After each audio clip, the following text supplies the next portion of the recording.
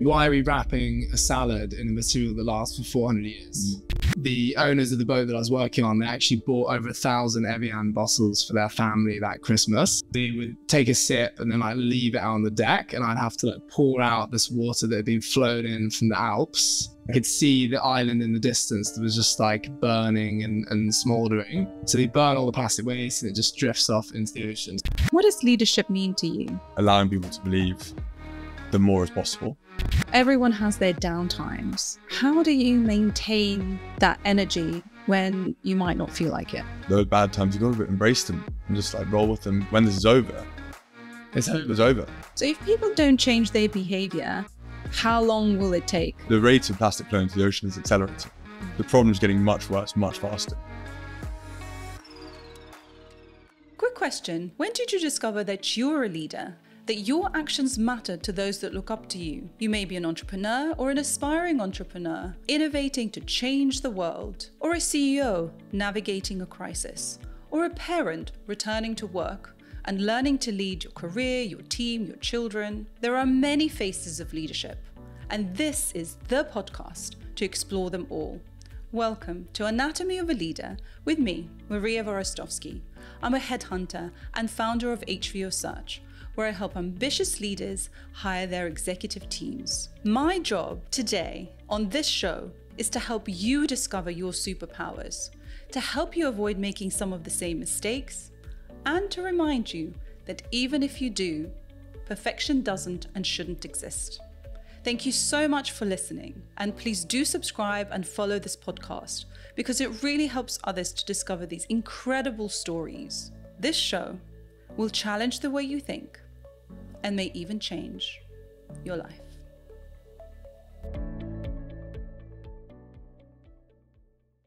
So, Will and Nick, thank you so much for coming on to Anatomy of a Leader. Welcome. So good to have you here.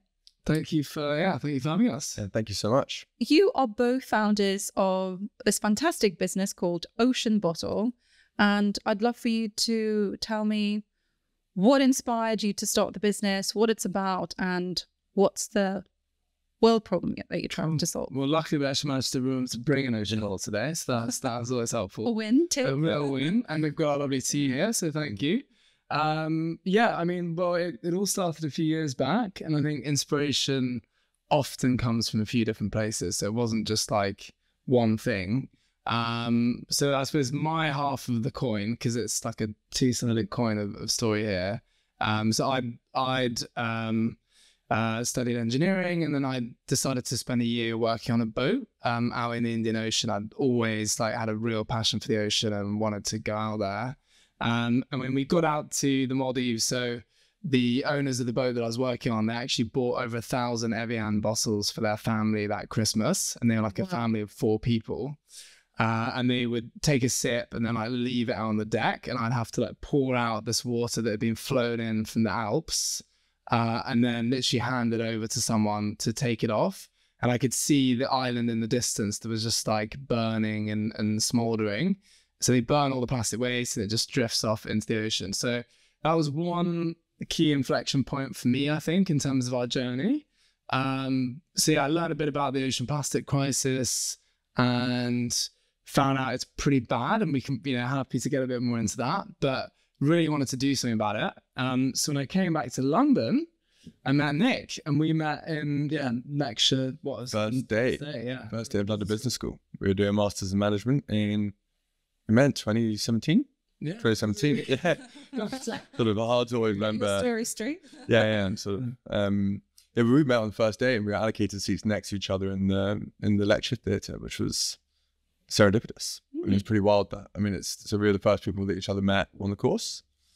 And, I think we just started talking about all these sort of ideas about what we wanted to do after the course, what companies we might want to start, what really got us out of bed in the morning, what causes that we were thinking about getting involved in, because I think it was quite clear that both of us wanted to get into sustainability and environmentalism at that time. And my part of the story was really about business for good, and what could business, as the fastest moving stakeholder in society, really do for the planet? Because in capitalism, free market capitalism, that has been taken to the nth degree for so many, centuries, the planet has really not been, and externalities to do with business have not really been taken into consideration. So without government or being, moving fast enough to regulate, and without consumers really being able to, drive businesses to make that change with their wallet, I really thought that business needs to take a lead. And, that all these concepts about, business or profit over purpose didn't really sit well with me. It's sort of, why are those two things mutually exclusive? Why is it one or the other? Why can't it be business with purpose comes profit, and, change that paradigm? And, that's what we really set out to achieve. I mean, the first thing we decided to do was, before we even had a product, was collect 1,000 plastic bottles and weights as the sort of core proposition that we wanted to take to consumers, because we knew that would motivate people to get involved in the cause.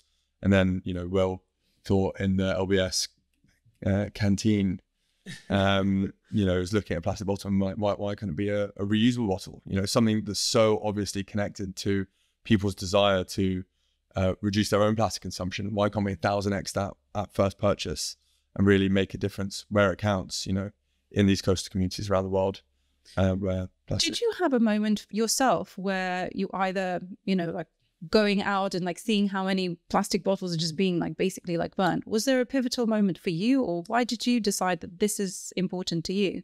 Yeah, so I think for me, it was really, what could we do to drive that change with this sort of business model? And like, how can we actually just make a business's success, commercial success, really linked towards the impact that it makes? And so we've, by selling more product, we collect more plastic. It's directly correlated. We've guaranteed that 15% of our revenue will go to plastic collection.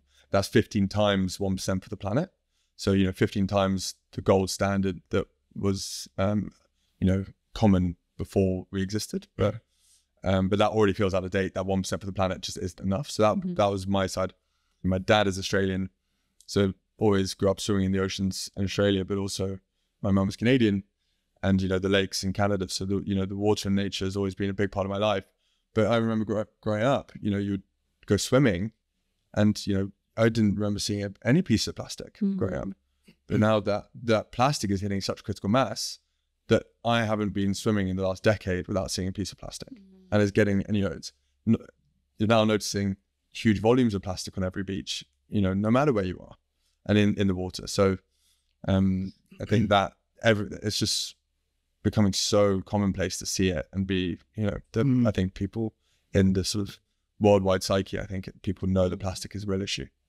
And in a way, I had a very similar experience in that I was lucky. I'm half Norwegian, and so I grew up a while in Norway, and like the fjords are just pristine, and it's like amazing nature, and the reality now is that ocean plastic's expected to quadruple in the next 2 decades, which is something that a lot of people aren't aware of. But there is a real opportunity to actually reduce the flow of plastic by up to 80% in these next 2 decades, and that's really what we're trying to crack and work on. I was just going to say that I've really agreed, with Nick's perspective on it. Was kind of like how we live in a capitalist world. How can we leverage capitalism to do good? It's the engine, it runs everything. We're not going to become politicians and change that overnight. Loads of people have tried. So, let's use business because we know it works. So that was kind of the idea. Let's, scale this up and really make a difference. I mean, in many ways, you've had business destroying the planet, and then charities loosely trying to patch things up, and it hasn't been working too well. So I think we need to do something in between. If you can't beat them, join them. You're talking about these crazy statistics about how quadrupling in how long? In the next 2 decades. In 2 decades. 2040. You're going to the supermarket. I get very upset when, the whole 5p charge on plastic bags came in. And all of a sudden, I'm the one who's being penalized. Why do supermarkets stop producing these plastic bags? Or any providers of, fruit and vegetables that are packaging these, things in plastic all constantly, I feel somewhat annoyed with the fact that as a customer, it seems like it's my fault, as opposed to the businesses that profit from individuals buying their unbruised strawberries and raspberries or whatever. Who does the responsibility lie from your perspective? I mean, it's a fantastic question. I think, from our side, it's very clear. It's incredibly difficult for individuals to actually be sustainable, like in today's world.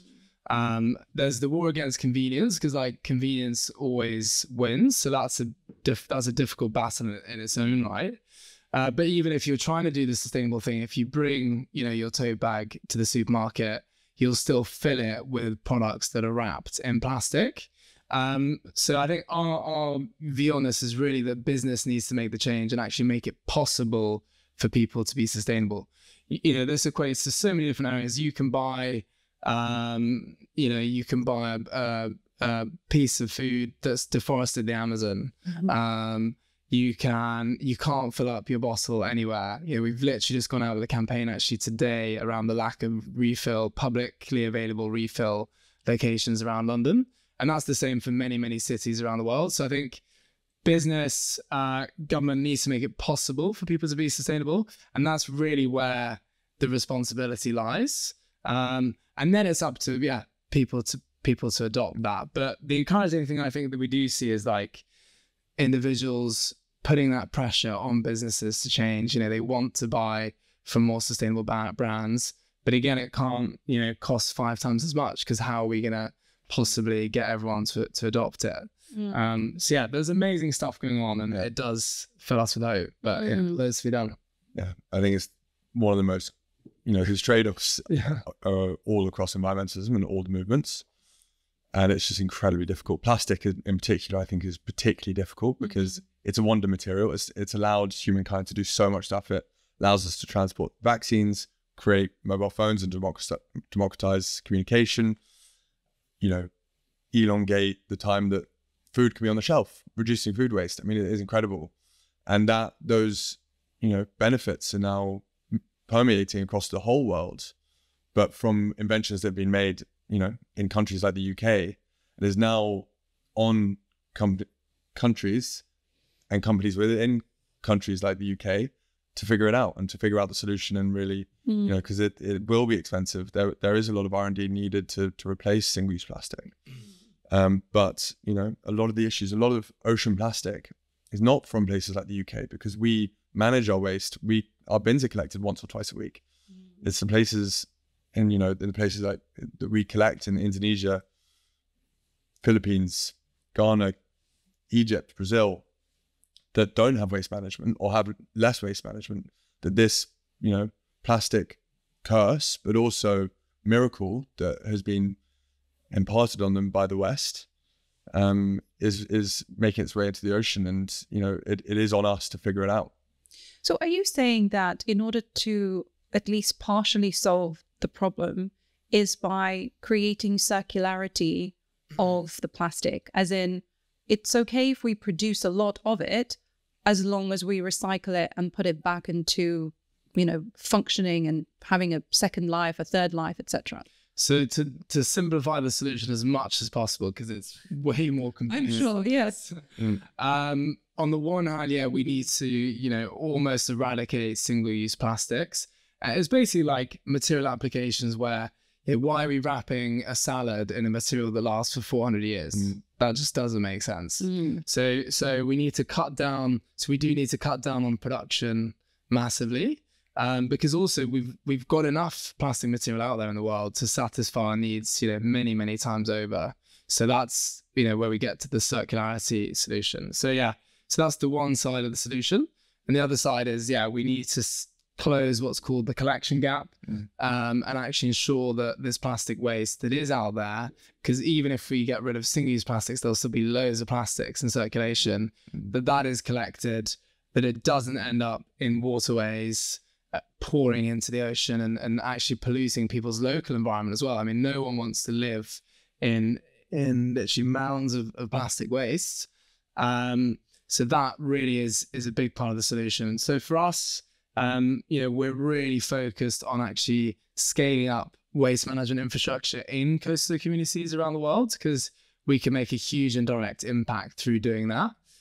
So we've now funded a collection of over 9 million kilograms of plastic to date. Wow. But hopefully we're just getting started. But what's really cool about this is we're actually setting up collection points for waste material. People can then come and bring their plastic waste and exchange that for money, but they also get access to loads of other social resources. So there's a huge environmental impact, obviously, of reducing the plastic waste in the environment in the first place, but then also socially, it's it can be a real game changer as well. That must be so complicated, because not only is it the actual infrastructure that you're dealing with, but it's also the cultural differences, and how does each country even perceive the waste, and when they're sitting around the table, and how they consume the food, and how they socialize. All of that feeds into what they do with the waste product afterwards. So seems hugely complicated. Well, yeah, I mean, lucky for us, we work with loads of amazing partner organizations. So I think if we were doing all the work ourselves, we would probably kill these. But no, we work with these amazing partner organizations who have they have local knowledge of exactly, as you say, like the cultural differences, the differences in geography, in terms of what plastic is already being collected and what plastic isn't being collected. So there's so many different local nuances that really need to be taken into account. So that's kind of how we cater for that. But yeah, it's otherwise it'd be very, very complex and very difficult. And in the UK, so say an average person, what can they do to, I suppose, support your mission? I'm not going to say two things again, because I said that last time. But I think, for us, it's probably, I'd probably say, get involved, join our community. We've got an amazing community now of I think almost 700,000 people, if not more, that have got, armed to the teeth with ocean bottles. But then also businesses, we really rely on the support of companies to engage, their stakeholders, their employees with what we do. I don't know, what else do you think? And we're launching with brands. So the plastic collection that we do, we've got a tracking and traceability platform that basically tells everyone in our community what impact they made on to a very granular level. We can tell everyone where all their 1,000 plastic bottles in weight, it is in weight, it's not all plastic bottles, but was collected. And we've got a platform that will tell them that. And we're also allowing other brands to tap into our plastic collection network and do the same sort of programs with their customers and their community. I think one of the big things that you can do as an individual is really lobby government, because I think what we kind of have left, we've allowed the government to get away with quite a lot today, because we haven't actually really discussed.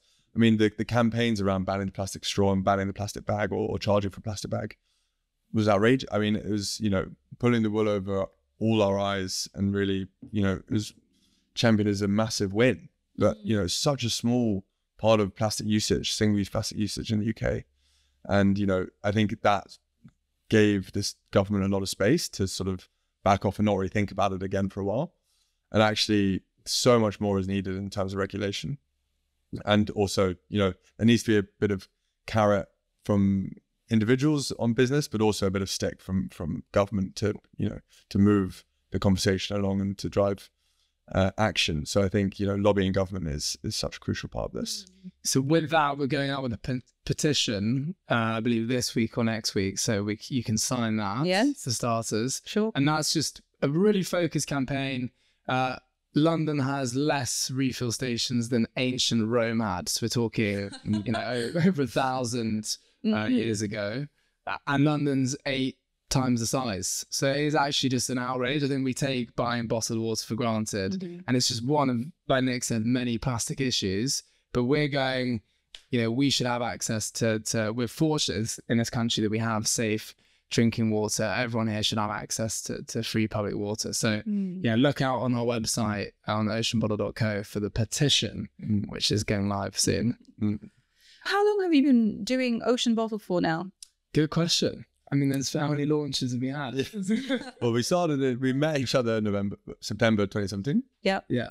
we went to go design the bottle in April 2018, and we incorporated in March 2018. And then it was a year late, just under a year later that we launched. So it was end of January 2019. That was when we went public on Kickstarter, basically like a product crowdfunding. And then it took us, I think we promised to deliver the products in about four months or something. How was that? It didn't take us quite a year, but it was close. It took a while. I think at the time that we felt like we were letting everyone down. The world was crumbling down, but in hindsight, right, actually, people were quite forgiving. Yeah, and people were really happy that. Yeah, so people were really happy. Challenge. So you said 4 months, and it took a year. You said. So we decided that like we're going to design the bottles. We had a design agency in Norway, to which we're forever grateful, because they did the whole design, and we still haven't even paid them back for that design because it was through a really generous agreement. And yes, they spent like a year designing it, and then we basically decided, Nick and I said to each other, like, if we can't sell 5,000 of these, we're just going to pack it in. Like, that's going to be it. It's make or break. So it's a product crowdfund. We launch, and then we went for it. So it's like a pre-ordering in a way. And then I think we promised that they were going to get them a few months later. And then, the reality is it takes a little bit longer. Took ages. And the design agency is called K8. So Yes. quick shout out to them, because I would recommend them to anyone who's thinking about designing a product. So 2017, kind of like bright-eyed, bushy-tailed. What are the misconceptions you've had about starting an impact business, like looking back now? Oh, everything. Literally. I mean, we went into this so naive. Yeah. Which I do think was actually a good thing. A good thing. Yeah. Like a really good thing. Especially when you're going to a new space or trying to create a space. I think we've, this sort of impact product space didn't really exist. And that naivety just allowed us to push the boundaries and really, I think one of our first mentors said, guys, collect 100 plastic bottles. Why are you doing 1,000? No one's even doing 10. Why would you do 1,000 and, increase your costs so much? And immediately we looked at each other and were like, this guy's been him. Yeah, we didn't speak to him again because we were like, he just doesn't get it. From his point of view, he had a point. But if we'd, I think it was one of the best decisions we ever made, was that 1,000 plastic bottles, and really, forcing the business model to take quite a big strain in terms of how much impact it needed to be able to take on. And I think, it's everything to us. And that naivety just really allowed us to push those boundaries. And I think in a way it manifests itself in so many other areas as well, because we hadn't done it before, because we didn't have the knowledge. I mean, I remember we thought that we could kind of achieve everything overnight. In 4 months. Exactly, right? Yeah. You honestly think you can do anything. And you quickly realize, okay, we've got no resource whatsoever other than the two of us. So it's really, really hard, because you have to do absolutely everything yourself, from literally customer support, thank you, Nick, for a little bit of help there, to like, apps, sales, ops, I remember I was down the warehouse, testing, but we had like leaking bottles, which was a nightmare. I honestly thought, and something happens and the company's so fragile at that stage, that you feel like everything is going to collapse, and your world is just going to implode. And now it's better, because we can take the odd earthquake as long as we're not like Richter scale 10. You get used to it a little bit. Yeah. But talking about that, about feeling like it's going to implode, well, you obviously didn't. So why at that point, talking about like leaking bottles, why do you think it didn't implode? I think we were, when those issues arose, like we were like, we need to sort this. We didn't sit around just complete buy-in. Like, there is no option of failure. Yeah. I think it's just everything, I think the first batch of bottles, so many of them leaked. That obviously was a big deal. But So that was the time when you were on the phone with customer service dealing with that business. Yeah, so we had an advisor, he was a very sweet, lovely guy, very accomplished, had run and founded 3 household name companies. And I gave him a bottle and he was looking to invest. And he stopped replying on the investment emails. And I was like, okay, well, okay, maybe it's just gone cold. And then he followed up maybe a month later and was like, can I buy 48 more bottles? And I was like, okay, well, you know, he's clearly seen something. And then he called me after those 48 bottles were delivered, and he said, Nick, your first bottle that you gave me was leaked into my briefcase, ruined my laptop and all my papers for the week. I was like, why did you come back and buy more bottles? Yeah. He was like, why did you come back and buy 48 more bottles? And he said, you know, I waited a month and I knew you would have fixed it by then. So he was like, you know, I'm happy, but I don't know. yeah, I think those bottles were fine. Then. Yeah, those bottles were fine. They come back fixed or not? Yeah. I think they were, and he's happy. He's come back for a few more rounds, which is good. But there were countless things like that when they're all the time, just throughout the journey, I think. I mean, and there's also, you know, there's to your point about, you know, feeling like you can achieve anything. Like one of our first customers, like our third customer, was Ed Sheeran. And for his European tour, we sold him 168 bottles. And we were like, we've made it, you know. Yeah. Next thing is like, you know, Brad Pitt's going to buy 10,000. You did have all these moments where, you know, you think, oh, we made it. This is the moment of success. And then actually nothing happens. Yeah. But as long as you've got to have hundreds of those moments to actually build in momentum. Yeah, I think, and it kind of keeps you going. I mean, I remember we had all these exciting, that was for me big, I think for both of us, these exciting partnership conversations, you know, where you're talking to them and you can just see the potential of like what this could be. And then in the end, you know, for whatever reason, it doesn't end up materializing, either because we're both terrible at closing deals. You know, still those conversations keep you going, and then in the end, perhaps you do come back to them a year later, and then it does materialize, which is awesome. But yeah, I mean, there's been so many stories of you know, getting our hopes up and then sort of things falling through, but then also them coming through, and then you think it's going to be the best thing ever. So then, but you know, for instance, with the Ed Sheeran order, the bottles went missing. So, you know, on the way to Dusseldorf. I almost had to drive to Dusseldorf. Yeah. And that feeling of like the company, you know, that feeling like it was existential. Like, you know, if we let this down, then this is, you know, our big opportunity's gone. Big break. Yeah. So you're talking about, you know, expecting wild success. What does wild success look like for you? We try and temper our ambitions a little bit because they do sometimes get a bit out of control. But like, at least outside this conversation.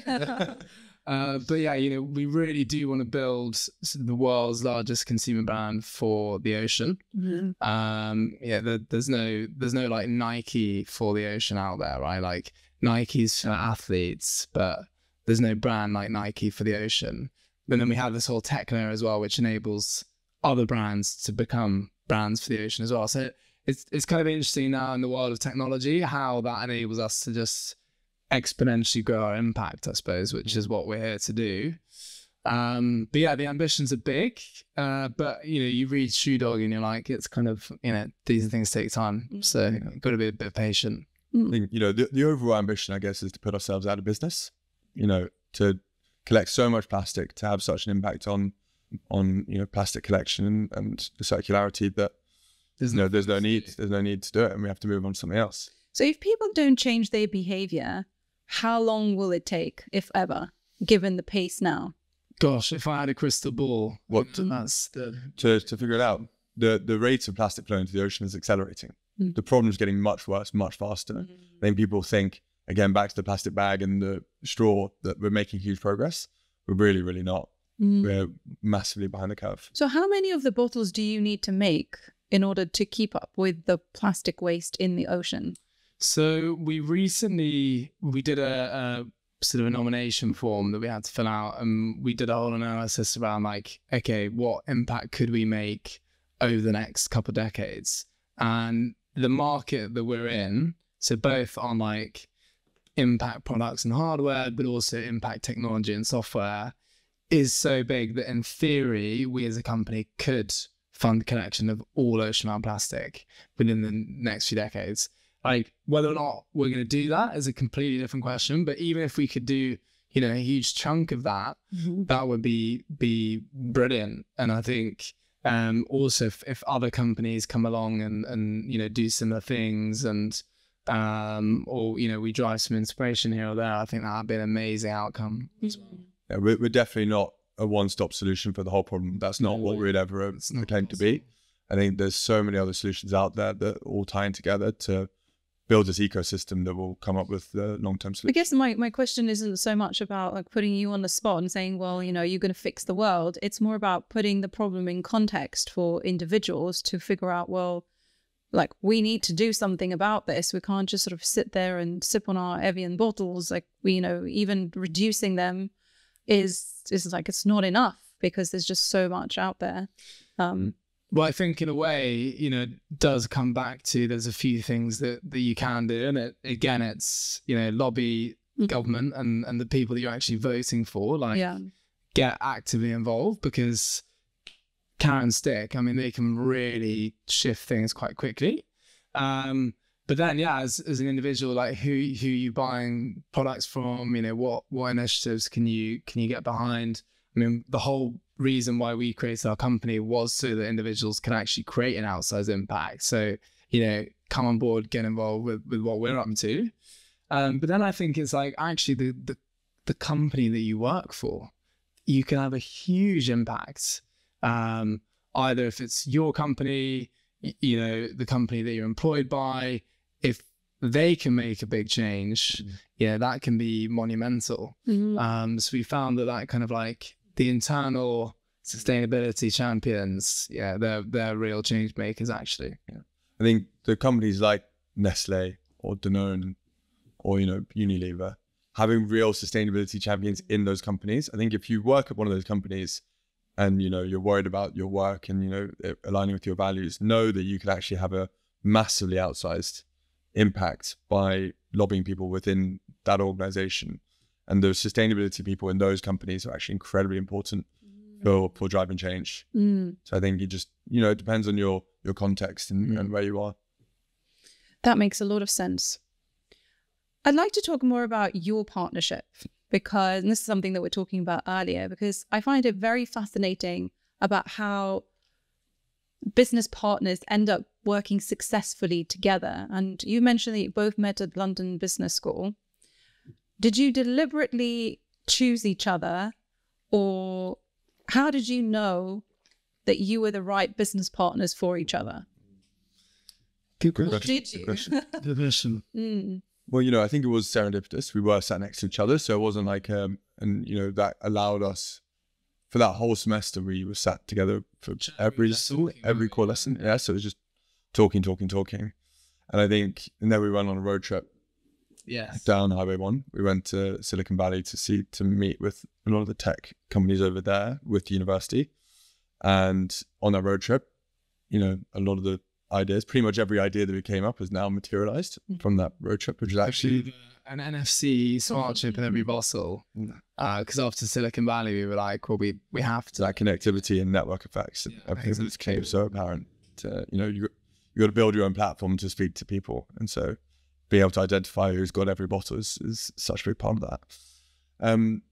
But I think it was just values alignment and just, you know, what we wanted from it and how we thought and everything. I think it just, you know, I think the way we challenge each other's, you know, one of the biggest strengths that we have as a partnership. And I think I think having a successful co-founder partnership is so integral to, you know, we have so many people that we know that that fell apart at some point, and, you know, the company doesn't, or if there's any sort of sense of tension or misalignment between two founders, you know, the team knows, everything about what's going on.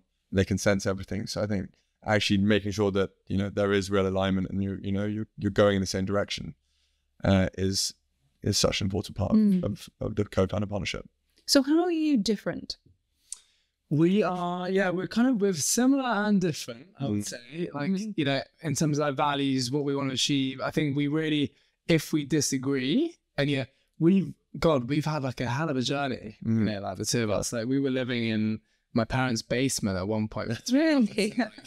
In Norway. Working, we didn't even see the daylight. We actually, for like 3-4 months, I think it was crazy.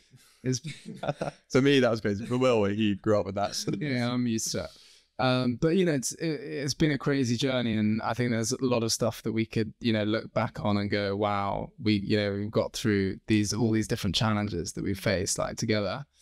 But it is make or break. I think having a co-founder is also a game changer, because you can not only can you share the burdens, because that's fundamentally you're carrying all these like burdens just on your shoulder that no one else in your life can relate to. No. You know, especially, you know, we were young. We were really young. I mean, we were 23 when we started. And so not only can you share those burdens, but also you can share the successes. And I think we've not been very good at sharing the successes, because I think often, you know, we're always thinking about the next thing that needs to be done, and, you know, we're never done. But every now and then, I think we have kind of stopped up and done that. But it's also, I think, you know, sharing learnings and we're both very willing to be wrong. We're both very willing to learn why we were wrong and how we were wrong, and learn from that. And I think that process together has been really exciting, because we started at ground zero together, and we've kept up with each other. There's not been like one person has sort of thrived more than the other, or you know, one person is like, this isn't for me. We've both been fully committed since day one, and I think that's what's been really exciting, just to share the journey as well. Pretty awesome, actually. And like that journey of leadership, I mean, we're still not, I don't know where we are, probably 5 out of 10 or something, but there's still a long way to go. But I think, that, you know, our values are very aligned. We'll challenge each other if we don't see something the same way, until we basically bash each other until we kind of do see it in the same way, or we end up with some kind of compromise or something. Or one of us agrees with the other one. How often does that happen? Probably every week. Yeah. I mean, the small things all the way up to, you know, like, I think the high level ambition has never really changed. I think we set that in the beginning, and that's sort of been the North Star. And the agreement is how best to get there. Mm-hmm. And yeah, it happens all the time. I mean, I think it's got to happen. You're talking about bashing, bash each other. Like, what does that look like exactly? Yeah, so we're on a phone call, and we're being really honest about what we think about this. You know, it's like, and we've had some very long phone calls. Well, I mean, some incredibly long phone calls. But that honesty and being able to be honest with each other is so critical, because if you're not, and there's something that's been left unsaid, then, and I think the only person I have that relationship with 100% is probably, well, you know, apart from my girlfriend. Yeah. And, you know, again, I think that we were saying earlier, we need to give a shout out to our girlfriend for being so incredible. So shout out to Charlie. And shout out to Max. For really being the yin to this yang of this partnership, of this being like a really sort of fast moving, dynamic, you know, we've got to, you know, what are we going to do to get to where we need to get to achieve this vision of really making, you know, a company that makes a difference, but also the yang to, you know, all the fallout that comes from that, not personal fallout necessarily at all, but like more, you know, I think we do beat ourselves up. And to Will's point of not celebrating the wins, I think that's actually, once we get the win, it doesn't feel like a win, because, you know, it was already been in our minds. We're already thinking about what's next. I think it's quite common for entrepreneurs, because it's almost like it's never good enough until it reaches the stage where you feel like that's my ultimate success. But in order to get there, you know, it does wear you out very quickly when you are not sort of stopping and sort of patting yourself on the back and saying, look, we've got there. That's just another notch to kind of like put your foot onto, that you can then step up and continue climbing. Yeah, I mean, a good example of that was we had our first ever out-of-home campaign this Christmas, and we'd always wanted to do one. We were like, billboards on the tube, how amazing would that be?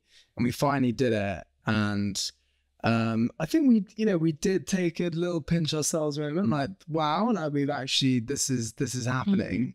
But then it kind of, you know, now we've done another one 3 months later, and we're like, that's just that's sort of BAU now. That's sort of business as usual. Yeah, that's good. Yeah, so it does, and even now, I don't think we didn't really, we didn't take like a day out to go and tour the tube map and like look at, really sort of basket. So funny. Actually, we actually were on an out of home campaign that wasn't ours. We were on Tide Bank's home campaign, and it was like, and they told us where to go and when to see our, their ad about us banking with them.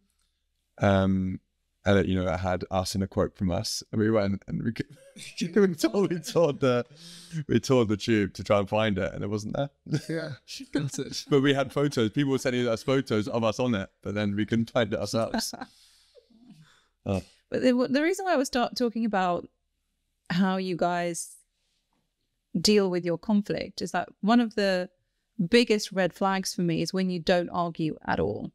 And I think quite often when you don't have those challenging conversations and you don't, you know, kind of call yourselves out and try to see the other person's perspective, that's when you end up in a situation where you're like, actually, we're completely in the, you know, thinking about it in a different way. There's no even point in having a conversation, and then you just sort of like walk away. So that ability to deal with disagreement and being honest, as you said, I think that makes a massive difference, which is probably why you're still working together. I think it's that shared end goal, like not the end goal for the company or ourselves. It's like, you know, what are we striving for as the vision? What are we, you know, trying to get the collective company towards? And I think we're both happy to compromise for that end vision. So I think because we share that, then exactly it's fine. And also making a quick bad decision is often better than making a good decision. So, you know, I think we've learned that. It's just, you know, if you can't agree, just make a decision and move on. And just as long as you both are committed to that decision and own it, then that's, you know, that's better than deliberating for hours. Like we used to deliberate a lot more. Yeah. What advice would you give to other, you know, entrepreneurs who are looking to create a business when choosing who to partner with? It's always difficult giving advice because I think every situation is unique. And, you know, no two pairs of co-founders are the same. But I think that shared vision, it's going to be really, really tough. Like either if you're, no matter where we are now, it's still going to be a nightmare for the next, you know, probably a little while. And so I think having, you know, being 100% committed, both being 100% committed, I think is so key, because like we said, then you're willing to compromise on other things to make sure that, you know, it's going to happen. Yeah. The reason why you get out of bed needs to be the same, because you need to be in that same rhythm as well. Like you need to be in that same cadence of like, you know, feeling like things aren't good enough or things aren't, you know, things need to be faster or whatever. And if you're missing a beat on that sort of thing, then, you know, I think that's where tempers get frayed and things Yes. But I think it's hard to also know straight away, you know, if it is the right match and partner, right? Because if you don't have a lot of information to go off, if you just met them, how do you know? So I think that's the thing, as well as I think, you know, spending that time together and, you know, really both being very open about like trying to see if this is something that works for both of us. Like, is this something that you really want to get into? I mean, when you quit your job, I was like, 100%, you know, this is go time. So I think, you know, you're not going to know that overnight either. Yeah. And I think there's a lot of testing and learning. And, you know, I think you do have to be quite agile, especially at the beginning, about, you know, whether it works. You need to find that 100% alignment. And then if you don't find it, then I know so many people that have walked away from companies after 2-3 years. And it was a misalignment that they knew in their gut at the beginning, but didn't want to admit to themselves. And then the whole proposition didn't work because of it. Yeah, I mean, just being honest with yourself as well, what's not working makes a difference. There's someone out there for everyone. What we were talking about earlier about having this sort of like matching for entrepreneurs and like trying to figure out what works and what doesn't. It makes a massive difference to the success of the business. I mean, if you've got, you know, incredible founders who can keep each other afloat when things are not going so well, but also can push you and challenge you and make you see a different angle to what you can't see, I mean, being a founder on your own is hard. Like, you're talking about wanting to have, you know, that peer that understands the unique challenges that you go through. Like, dealing with that on your own is incredibly difficult. I mean, it's already very lonely. I think the other thing we found has been really valuable recently, which we didn't even know existed, is there are some founder networks out there.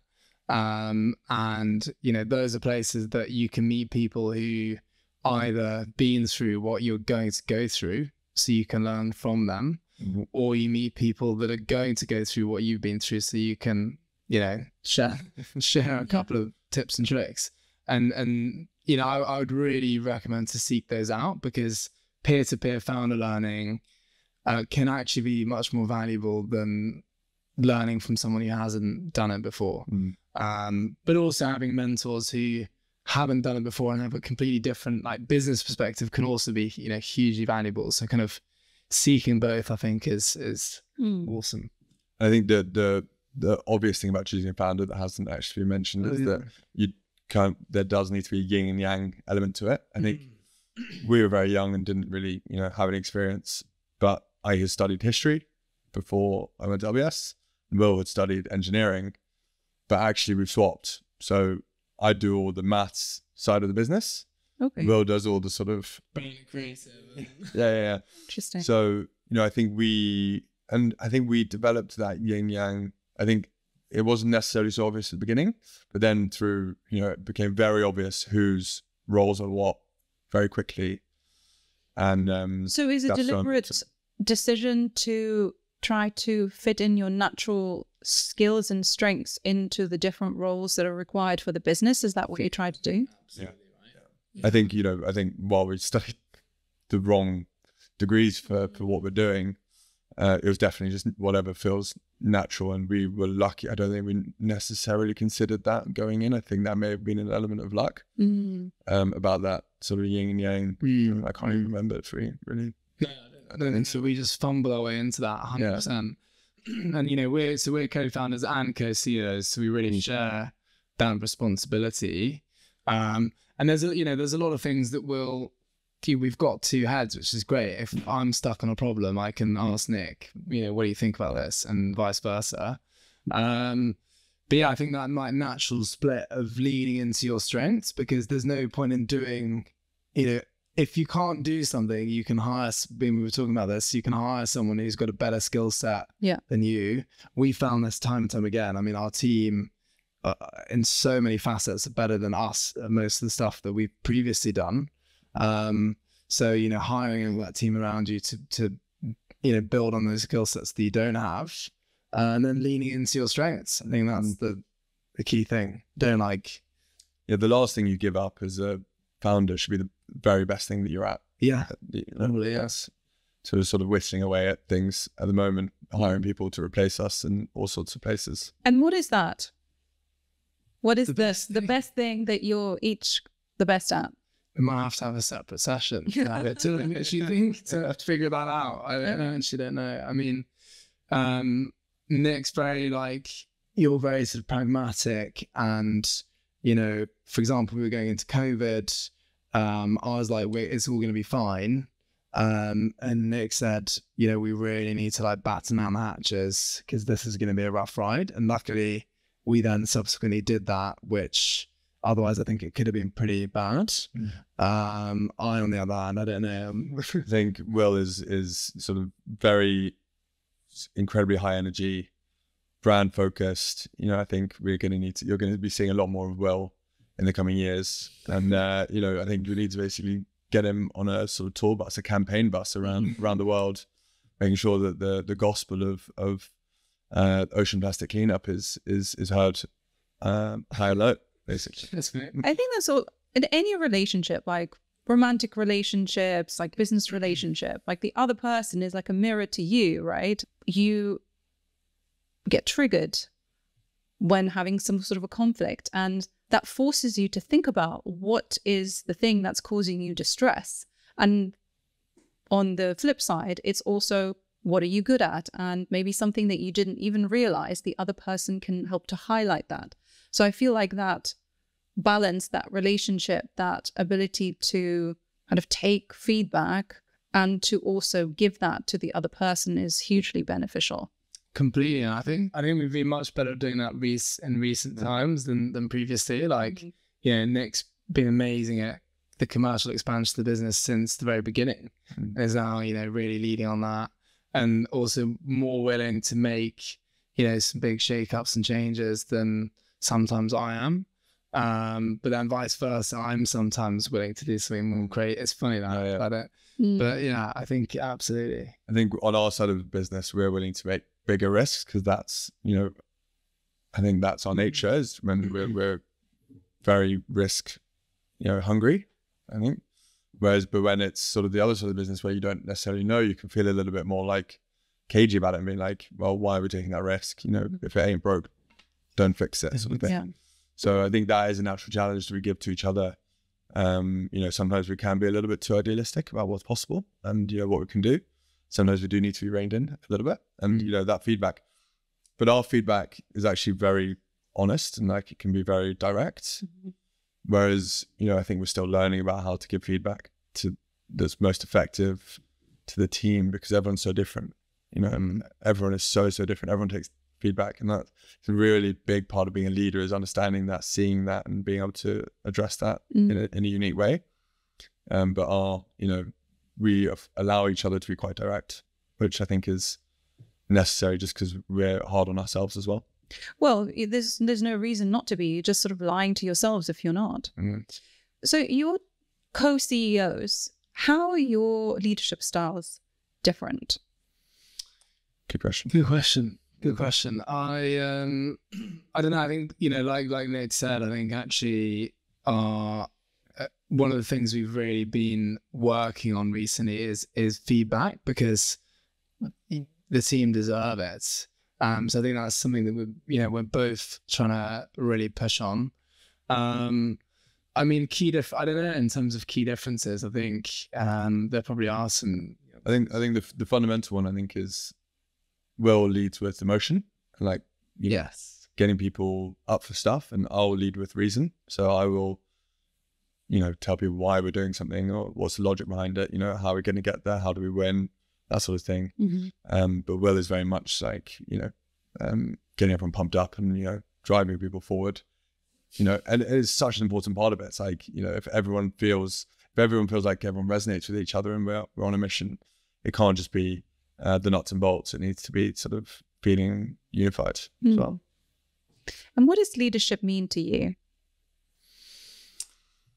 You know, it's certainly not management.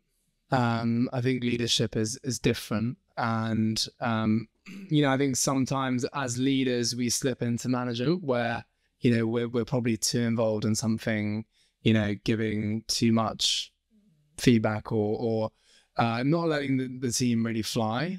And I think leadership is about again, you know, setting that vision in many ways, and then letting the team deliver that vision.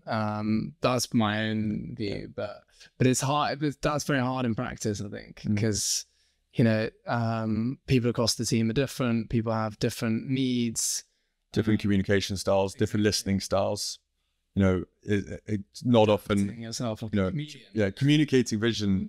You know, you can feel like you've communicated it very well by telling them, but some people need to see it. Some people need to, you know, there's some people really understand it like that, and some people will. So you need to adapt your communication style to different people as well. So that's another sort of aspect. I guess that's a tactic of leadership, not really like the overarching part of it. But it is also allowing people to believe that more is possible. I think it's such an important part. I think what we're both very strong at, I think, is for things to not ever be enough, and things can always be better. Things can always be bigger.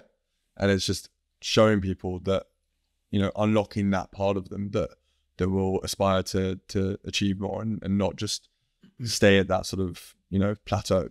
I think, and sometimes where we've perhaps fallen short is not having that supreme clarity around what we want to achieve, because that can then leave people doing, you know, you know, it's like someone said the other day, you wouldn't build a building without an architect, because you might come into that building and go, oh, what's that? You know, what's that pylon there in the middle of the building that you hadn't intended to be there? So I think, you know, being supremely clear in terms of what you want to achieve, and then getting everyone like fired up about that, I think is important.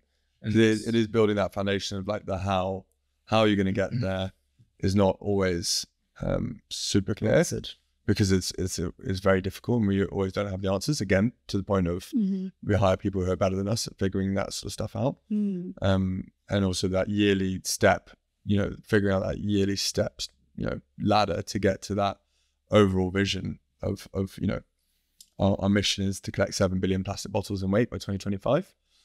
And we need to keep, you know, looking at that the whole time. It's never that the job of setting that vision is never done, and it needs to be nurtured.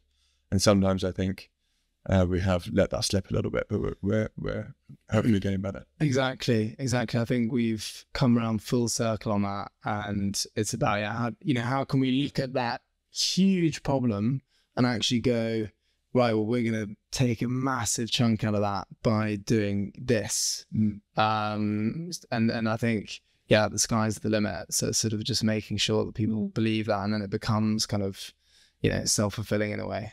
Yeah. I mean, your mission is very ambitious, and, you know, you clearly are talking about energy and bringing like a lot of emotion. And, you know, everyone has their downtimes. How do you maintain that energy when you might not feel like it?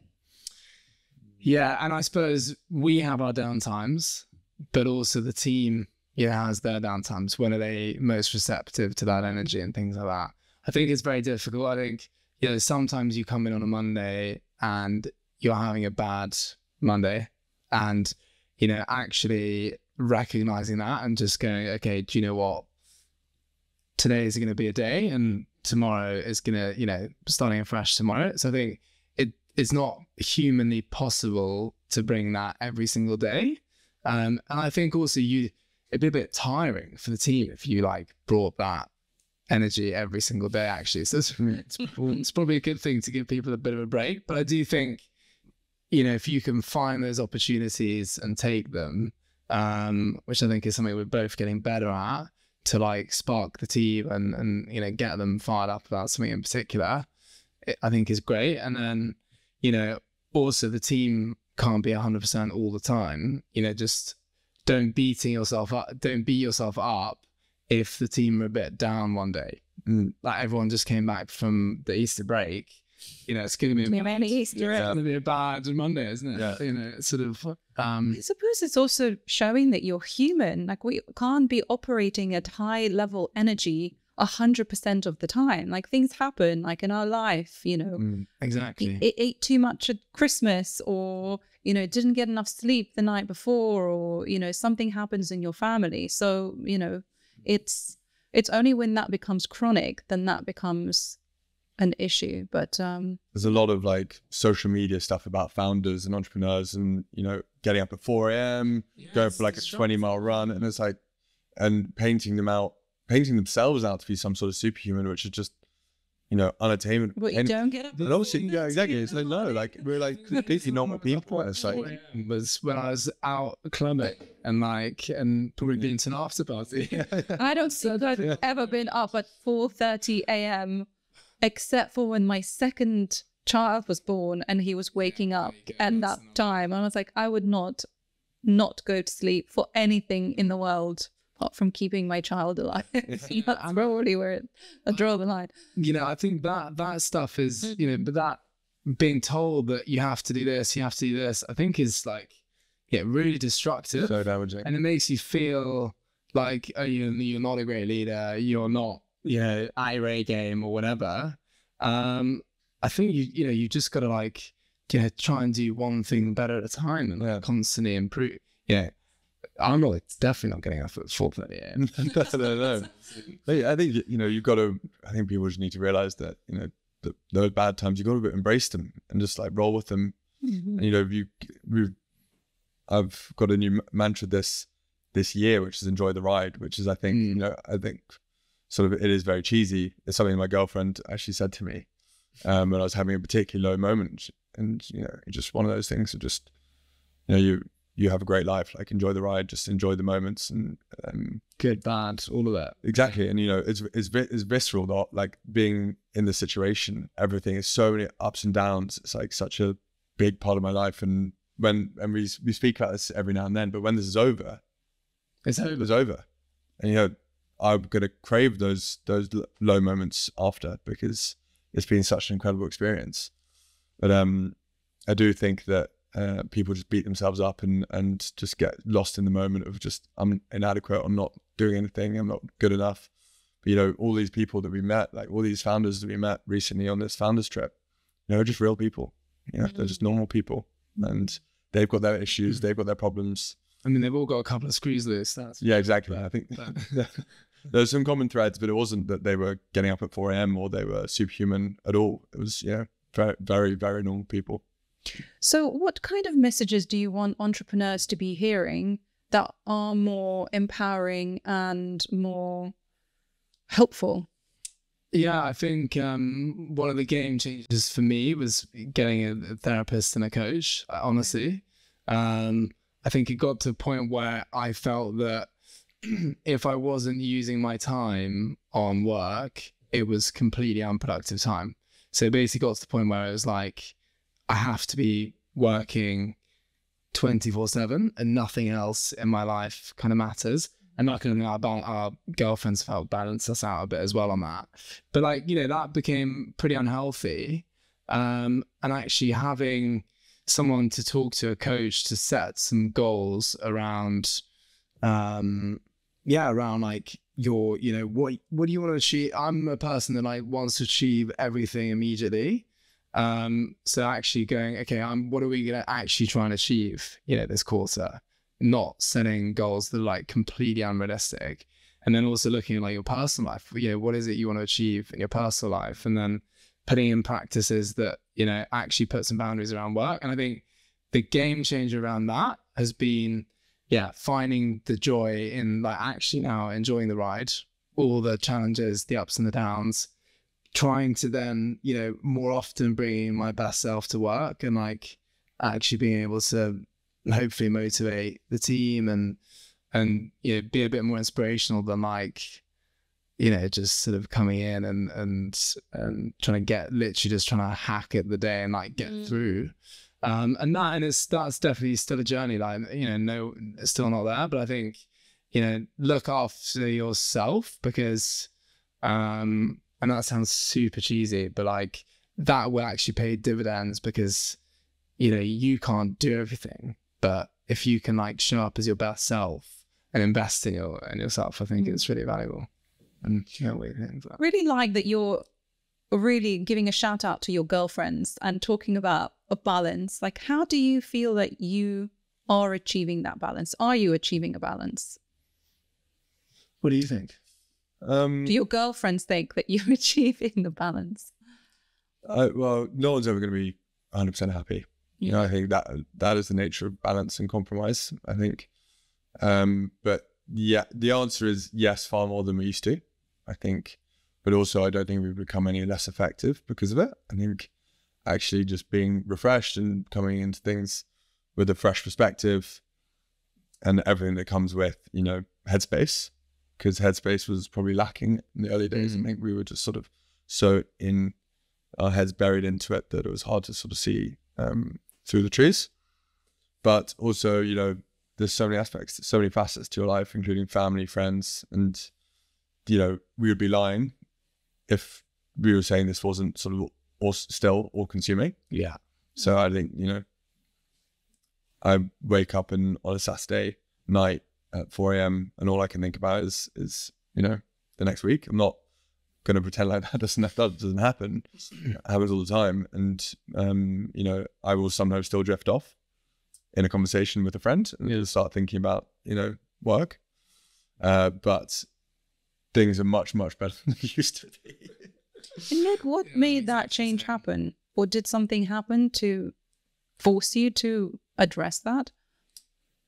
Meeting Charlie, my girlfriend. I think it was sort of just, you know, you know, wanting to be less selfish. I think it was sort of a need to, you know, I don't think I necessarily thought I was being selfish because but I was probably so wrapped up in Ocean Bottle that, you know, sort of single-minded. And then meeting Charlie, sort of priority shifted. And, you know, again, I don't think I'm any less effective. I think I'm probably better at my job than now. And just giving new perspective. And she's able, you know, she knows me better than anyone, apart from maybe Will. And, you know, she's able to see how things affect me and coach me on that and tell me, you know, when I'm overstepping or going too far on something or when I need a break. Yeah, and she's a teacher, so that always helps. Yeah, she's got incredible perspective. And it's just nice having, you know, someone's life that I care about just as much as my own and, you know, speaking about her life and how it's, you know, how it's different and giving me new perspective on something that is just as important to me. And, you know, so I'm basically living vicariously through her as well. Yeah, I think I was just going to say, it's, yeah, very, very similar for me. And I think, yeah, I want to show up as like my best self and actually be present, because that's been one of the biggest issues is like, I'm literally just daydreaming about work 24/7 in my dreams when I'm, you know, at dinner, everywhere. And I think, you know, being present is really important. So I really wanted to do that. Yeah. Also for Megan. But it's still hard, you know, you particularly if you're, you know, working from home, when do you finish work? Like it's done.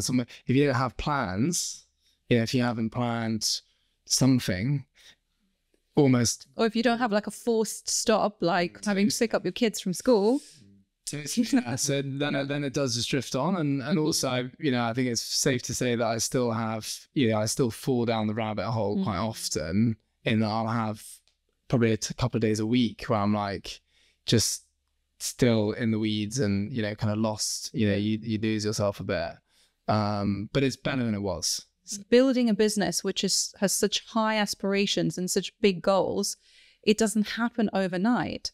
So in order for you to maintain the energy and maintain the enthusiasm and to be able to kind of take the knocks, you also need to have a longer vision of how you manage your own mental state, your physical state. In the beginning, you just want to do it all. And it doesn't matter if you're like staying at your computer for 24 hours, but you cannot maintain that over years and decades. So scaling that back is in your own benefit, because I think sometimes there is this fear that if I stop, then either the energy will go, the enthusiasm will stop, and I just won't pick it up. So it doesn't actually necessarily come from a good place. It comes from a place of fear and anxiety, as opposed to like, I've done this thing now. Maybe I'm not at my best. I need to go work out. I need to go and have, you know, sleep. I need to see a friend to kind of like, you know, reconnect, form a better bond. And all of those things that sometimes in the beginning we think that actually don't improve us and improve our businesses is the key to longevity and maintaining the sense of wonder that you had in the beginning. So I think if you can learn that lesson earlier, then that will put you in good stead for the long term. I completely agree. And I think, you know, also prioritization, you know, prioritizing the things that actually matter, because in that mindset, you're kind of like, oh, I have to do everything. And actually you might, 2/3 of that might have been almost completely pointless, whereas you could have done 1/3 of it really, really well. Yeah, I read an article the other day about, it was someone who was starting a vineyard, and they were developing a 100-year business plan. Oh, wow. How nice would that be to kind of have that like luxury of time and just think, you know, it's building block by building block. Multi-generational. Exactly. So maybe we all need a spice of that. Isn't it funny? It's like, you know, thinking about death, and because they're talking about 100 years, I mean, it's like, will this person even be alive, right? But with a lot of things in life, they're so polarizing. On the one hand, knowing that you can die at any moment can be so energizing and, you know, can be like, okay, I just, you know, this could be the last day, so I need to make the most of it. But at the same time, knowing that you might live to be 100 and 120, then you can really pace yourself and take things in your stride and not to have to like rush so much. So both have a benefit and both have the pros and cons. The important part on that longevity piece is that I think we both committed to ourselves and each other that if there's someone better at our job than us, that we walk away. I don't think we're not, I think we're so bought into the mission and the purpose that if there is someone who can do this better than us, that we will step out and let them do that and not sort of stand in their way. And it's such an important part of that journey and planning our personal plan of keeping that energy. It's like, if for whatever reason we're no longer the best person, that I think, and you can walk away, then I think there's a feeling like some founders feel like they're trapped because they, it's either them or no one. But I think we made that commitment quite early. That, and hopefully we'd still be a decent part of the furniture. Yeah. And we'll still have purpose. Still around for forever. Looking back at 2017, looking to create this business, like what advice would you give those younger selves back then? What do you think? I would say, so if I was to pick a couple of things, I would say prioritize ruthlessly. Don't try and do everything. Honestly, we were being told that at the start and I kind of didn't believe it because you feel like you have to do everything, but genuinely like really, really try and be very critical and prioritize. I would say stick to your guns and your purpose. Like don't stray from what you've set out to do. Like that I think that's really important because things will knock you, things will test you the whole way. And sticking to that's good. And then I would say, take time to celebrate those small wins. I think, revel in those little moments. And the person who sat next to me in our first office, which wasn't even an office, it was literally a cupboard. She came up with this thing of like putting Post-its on the wall, every time she had a small win, and it could literally be like something as small as her first customer, which is actually quite a big thing, or whatever. I think that's important. Yeah. I think I wouldn't want to mess with the naivety of our younger selves too much. And I would probably just say, again, live in the moment. Yes. Enjoy the ride, that sort of message. Because I think, it's such a special moment. That early stage is just incredible. It's so fun. I think you might not think about it like that at the time. Yeah, it was I think it's, figuring things out and then those 4 wins and getting that first customer. And I think it's, there's a lot of problems to solve and it's sort of so fast paced.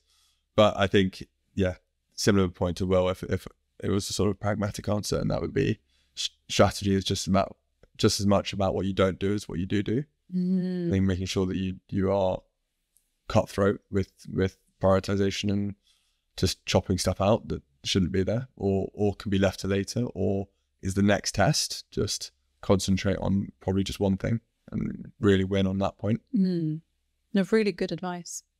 And my last question, what seems impossible to you now, but should you achieve it, will change the course of your life or your business? I think if the company could kind of run itself for a while, that'd be talk about like freezing time, that'd be a pretty incredible achievement. I think if we were able to, hire a team that could I think to a great degree actually the team is so capable that it could run itself. But I suppose there's a big part of that that's on us as well, being able and willing to completely hand over the reins, which I think is difficult when you've built it. But that'd be pretty cool. Yeah, difficult. I think $7 billion? Impossible, but if we achieved it, I think it's. Does anything really feel? I guess it is that sort of thing of getting the company into such an incredible place that, you know, we are, but it doesn't seem impossible. I don't know. It's sort of, it's an interesting question. It's like I was going to say, you know, get it to that size or sign 10,000 brands up to join the race. But also I really feel like that is possible. So yeah, it's not going to be easy, but I think it's possible. Yeah. I think for me personally, it is really truly living by that, you know, live in the moment, be present. I think if I could really do that, if I was really zen, had a lot of headspace, I do feel like that is impossible for me personally. I think that I really struggle with that, and really be able to separate my, you know, compartmentalize between family life, friends, Charlie, work. And if I could do that, and I really excelled at that, then that would be the number one game changer for me. I think I might actually have to pivot and shed some impossible. Yeah, I am with you on that one too. Like, knowing how to do that is, you know, an amazing skill in life, and it's hard. I think it's something that I'm not sure you ever really get there. I think it's something that you learn bit by bit throughout your life and figure out what's important, and like you said, like the things that you're just not going to do. Because I don't know if you've read this book, and I talk about it quite a lot actually. It's called The 4,000 Weeks by Oliver Burkeman. So 4,000 weeks is the number of weeks we have in our lifetime. And one of the things he talks about is this idea of, you know, putting rocks in the jar. And it's like, you know, this whole thing, like put the small rocks in first, put the big rocks in first and the small ones in the sand. And he's like, well, that analogy doesn't really work, because you're not choosing between medium rocks and big rocks. You're choosing between huge rocks of your life. And because we don't have enough time really on Earth to do everything, you have to be very selective about what those big rocks are. And I think that's the hardest thing of all. But when you can make that decision, it's just things just flow. But to be able to like split yourself up into so many different things, it's impossible. I think it's really hard, because I'd be like, yeah, we can do all the big rocks, you know, we can, and that is a problem, isn't it? You know, if you end up trapped in that. And another good book I've been reading recently, which is I'm still reading since January, which shows you the pace that I've been able to read at, is Think Like a Monk by Julie Chassis. Yeah. And that, you know, a lot of those books really talk about, you know, being present. And I think if we could all be a bit like the Dalai Lama, you know, he's too zen. But I think that's a real, like, you know, a real goal. That'd be pretty incredible. I was telling you about the books and how reading lots of books in succession, when you're reading subsequent books, you kind of see them through the lens and the filter of the previous ones.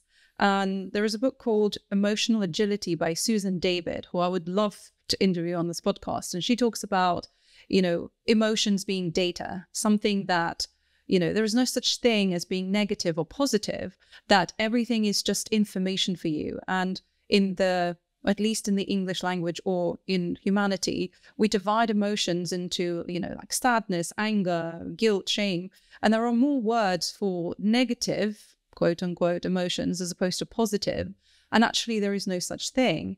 And, you know, talking about Jay Shetty, Think Like a Monk, meditation, being present. And I think our challenge as humans is just being able to accept things as they are, and not to put them into categories like this is good and this is bad. It's just is. And to be able to sit in those emotions and to accept them for what they are. And I think, you know, all of these teachings are really basically bring you back to the same point.